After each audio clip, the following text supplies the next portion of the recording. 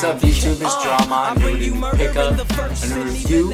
Before I get into the shoe, I just want to say sorry for the gap between this video and my last video. In the future, I'm not planning to have videos that far in between. Just want to say sorry for that. So let's get into this shoe. It was my 3rd year anniversary, and we went out to dinner, me and my girlfriend, and I got dinner, and she got me roses. But not flowers. She got me AdiZero Rose 2.5s, uniform red, run white and black. These are also known as the AdiZero Rose Brendas. Real nice. He wore these on Valentine's Day. I think that's when they launched. They're called Brendas because red is his mom's favorite color. That's his mom's name, Brenda. So I did cop the 2.0s. This is mainly going to be a performance review, but I will go into the fashion right now. For all you guys that are here for fashion, we'll knock that out real fast. It's a real nice synthetic suede material. It's real clean on the front, just suede. On the forefoot, it's got a texture. Let's see if I could show you guys. There you go. Kind of reminds me of elephant print. Also up here on the eyelids. Real nice. Kind of goes down here. On the back you got Adidas stripes, which is real nice. The bottom is white. Some people don't like that. It gets dirty, but it is what it is. You know, makes the shoe look nice. More sophisticated, I guess. The tongue of the shoe is not big at all, so that might be a turnoff for people who just want this for fashion. It does have a real nice logo with the rose here, with the Adidas white 3 stripes right there. That's pretty cool. But this is mainly a performance shoe, so let's get into the performance of this shoe. It is a lot lighter. It's 11 ounces, whereas the AdiZero 2s were about 13.5 ounces. It's a lot lighter. The reason being is because they use glue to attach the sprint frame to the shoe. On the AdiZero 2.5s, they used stitching, which makes it a lot lighter. Think about it. What's lighter, a piece of thread or glue? Answer, piece of thread. So they use stitching all around here and makes the shoe a lot lighter. It's pretty amazing how much lighter this shoe feels compared to this shoe. Anyways, the bottom of the shoe, full herringbone, the best traction you can get on a basketball shoe. Really nice. Got pivot grip right here and then herringbone right here, whereas on the AdiZero 2 had the pivot grip. I forget what they call this. But and then they got splatter traction, which is okay. It was good, not great. Herringbone, great. The problem is it's a little softer rubber and not as deep. Take a look at this. This is the 2.5. Now take a look at this. It's a lot deeper. So that allows for better traction compared to this and this. This is better, not that great, but it is full herringbone. So what it lacks in the deepness and the hardness of the rubber makes up for full herringbone.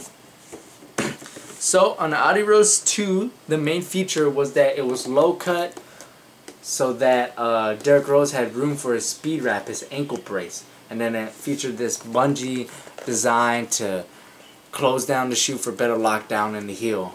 Because with low cuts you don't have great lockdown in the heel. Some players need that, so this allowed for a little bit better. But this one, the 2.5, it is a high top and it features ankle cushions, ankle pillows they're calling it, which apparently in a couple runs with this shoe it conforms to your ankle, but it's not painful because they're basically pillows. It's a pretty cool feature, real nice. On the black ones, the pillows set out more because they're a different color, but this is just all red, which personally I like better. So on the bottom, the great thing about the 2s is great lockdown in the heel. Great sprint frame, is really underrated these days. The heel is not as big. Maybe that had to do with something to make the shoe lighter, but I mean it's still there. It's got good lockdown. The sprint frame is a little bit longer, about 15% more they're saying, compared to this where it ends right about here.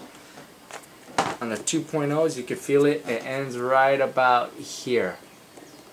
So 2s were about here. 2.5s are about here.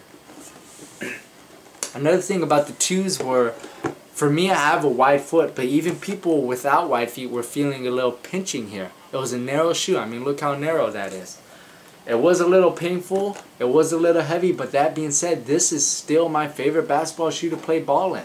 So what did Adidas do? They improved on it. They made the shoe a little wider, as you could tell. Still a little narrow. I did go a half size up. This is a 10. I got 10 and a half in this one. So props to Adidas for listening. They made the shoe wider. They made the shoe lighter. They made the sprint frame longer. This is just a real good upgrade from this. And this is a 2.5. This is the second half of the season shoe for Derrick Rose. I can't wait to see what they do with the full next model with the 3.0s and 3.5s. So I think I covered everything in this shoe. Oh, I forgot one thing. The tongue of the shoe is mesh. It has perforations in it. It's breathable. This shoe is a lot more breathable than this shoe, where this shoe, the tongue was just covered with leather. This was a great shoe. But that being said, this shoe improves on almost every aspect except a few things. The heel is not as big, and